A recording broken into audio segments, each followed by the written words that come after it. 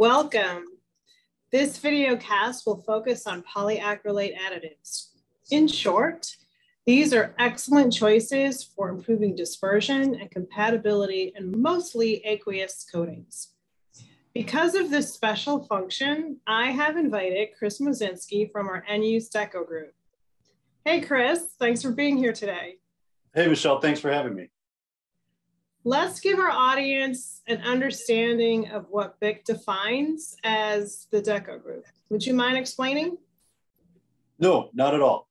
So when we talk about the Deco group, we talk about segmenting our businesses to allow for us to be more in tune with our customers. And we do this for reasons that are both formulation and application specific, so that when we do work, what we're doing is really in tune with what our customers would be doing in their lab. Since we're highlighting polyacrylates today, would you say they're mostly used in your architectural side? Yeah, that would be correct. I think there's a long history of using polyacrylate technology for wetting and dispersing in architectural type formulations. I enjoy reviewing and discussing the evolution of coatings with our customers, particularly as it pertains to wetting and dispersing additives. But listen, Chris, I know most folks hearing this today are probably wondering why we're focusing on outdated polyacrylate chemistry. So much has changed, right, from its original use. What do you think about that? Yeah, I think certainly the polyacrylate technology is some of the first wetting and dispersing additives that were used in architectural formulations, right? If you think back, like products like BIC 156 have been historically used to help wet out pigments, but then potentially they would need other additives to go along with it to help with the stabilization of those dispersed pigments.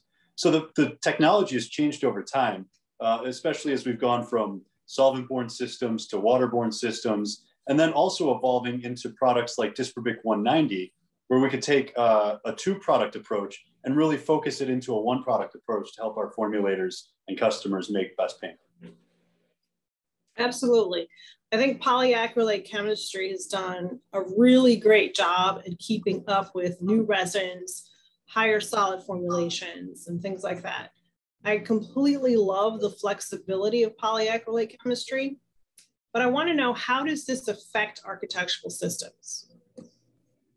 Well, the big thing with the architectural systems is going to be compatibility. And the polyacrylate technology provides a lot of flexibility in how it's formulated to give great compatibility.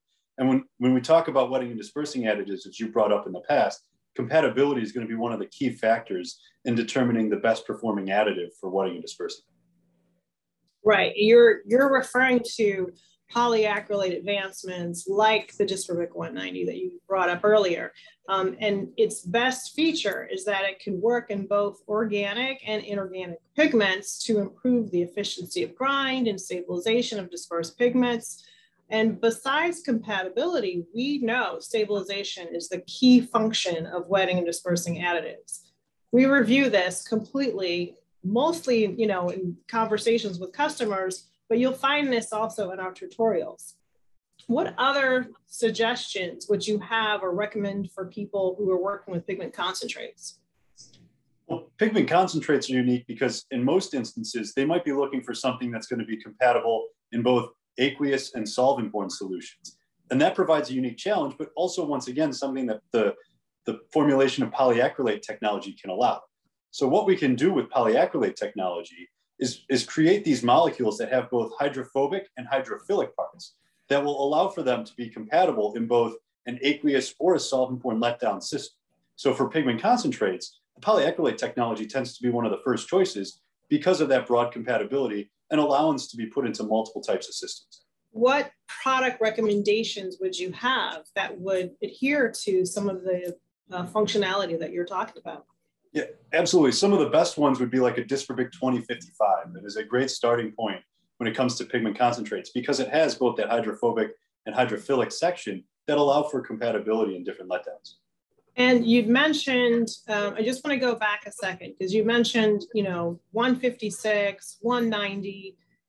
What about something kind of in between? Like, what if I'm not really looking for, that high-end functionality of a 190, but I want something a little bit better than 156?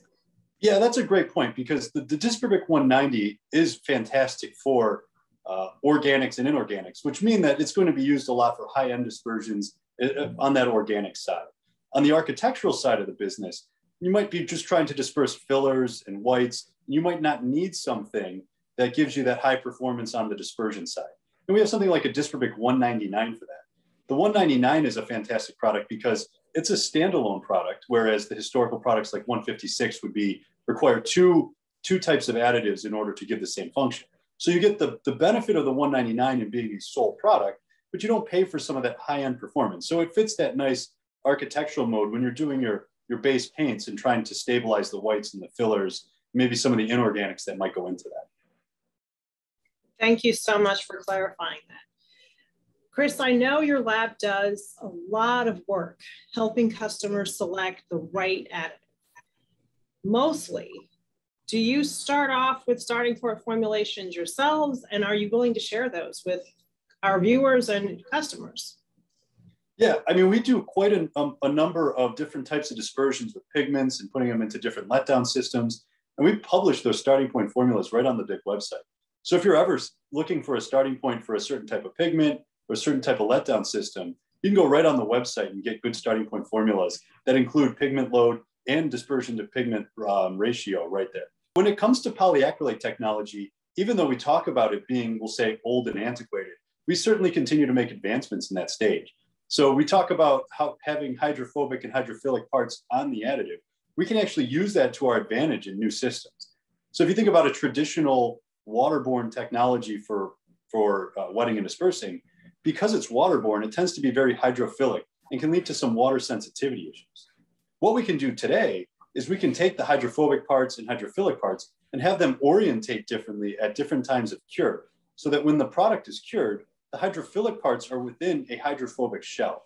And that's unique because we can do things like limit the amount of water sensitivity that can be attributed to the wetting and dispersing additive.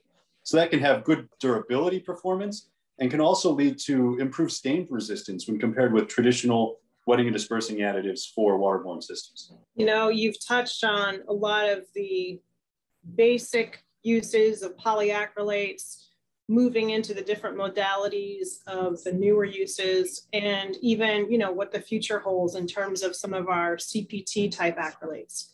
I can't thank you enough for engaging in this topic with me, Chris. We've discussed a few wetting dispersing mechanisms, and anybody interested may want to review some of those tutorials to get a fuller detail on those. You can also reach out to Chris or myself at our help desk. Please remember that Chris's lab is available for technical service requests too. Thanks again, Chris. Thanks, Michelle.